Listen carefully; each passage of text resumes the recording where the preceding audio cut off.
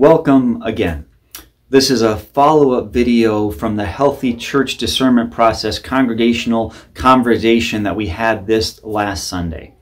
We're really thankful for the overwhelming participation that we had in the survey, almost 200 people who participated. It was really wonderful to gather this last Sunday with well over 100 people and spend a couple hours looking at the survey, looking at what our church said about ourselves, and reflecting on what are our strengths, what are we really good at, what can we celebrate, and also asking what are our weaknesses, where do we maybe struggle a bit, and then asking what kind of opportunities do we have, how might God be leading us forward.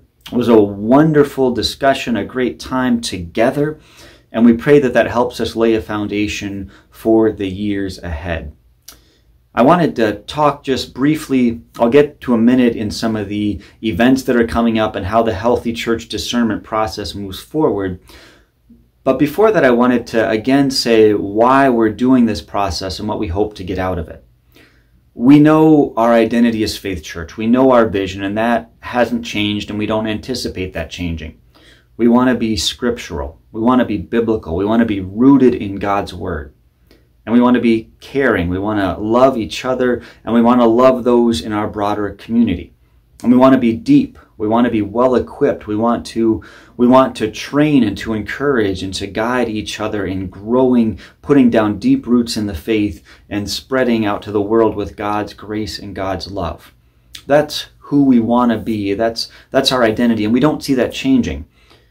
But we're in a challenging season. This is a different time than it was even a couple years ago, certainly than it was 20 years ago or 30 years ago. And so we're in this process to really be discerning, to ask what is this season that we're in, and how do we shape our ministries to best accomplish our vision and live out our identity in this season. We want to do that prayerfully, we want to do that wisely, and we really want to do it together. We want this to be something that we as congregation, we as council, we as staff talk and work and pray through so that when we move forward on the same page. So the goal is that we discern how the Lord is leading us to be an even healthier church as we try to be rooted in His Word, as we try to love each other, and as we try to show His grace to each other and to the world. So let me talk now about some details of things that are coming up. On November 19 and 20, that's a Friday evening, Saturday morning, the Healthy Church planning team, council, and staff are going to gather. We're going to spend about 6 hours reflecting on the congregational conversation and how the congregation spoke in that time, how the congregation spoke through the survey.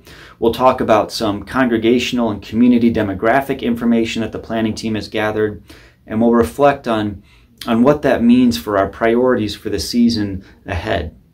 During that time, the Healthy Church prayer team is going to also be gathering in the church building to pray for the retreat, to pray for the leadership and the congregation of faith, to pray that the Lord would make it really clear where He is leading, to get all of us on board with that and excited about how He is directing. We'd like to invite all of you to sign up for particular time slots to gather with the prayer team and simply to pray and ask for the Lord to lead us. After that retreat, the planning team is going to put together a ministry plan document. This is going to be a plan that will bring all the conversations we've had the last few months together and land on here's some strategic priorities and here's how we see those being worked out in some very specific ways. In early December, council will meet and will give approval to that ministry plan.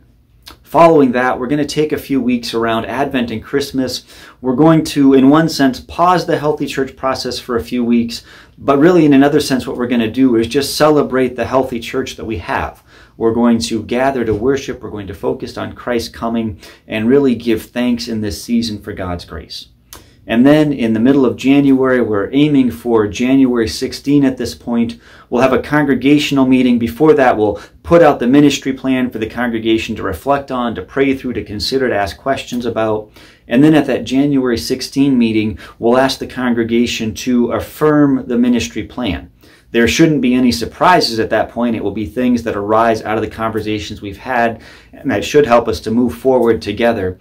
But if there are questions or uncertainty about the ministry plan at that point, then we'll have more conversations. We may refine some things. And then when we arrive at that point where we can say together, this is where the Lord is leading us, then we'll move forward.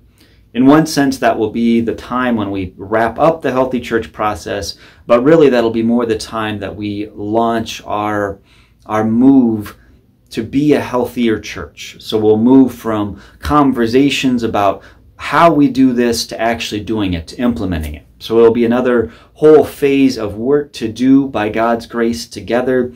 But I think we'll be really excited about seeing where the Lord leads through that and how He directs us to move forward together. Again, as always, if you have questions, please get in touch with me or a member of council or a member of the Healthy Church planning or prayer teams. We want this to be a prayerful conversation where we listen to the Lord, we listen to each other, and then we move forward based on how the Lord leads. Thanks for your attention. We look forward to continuing this process together.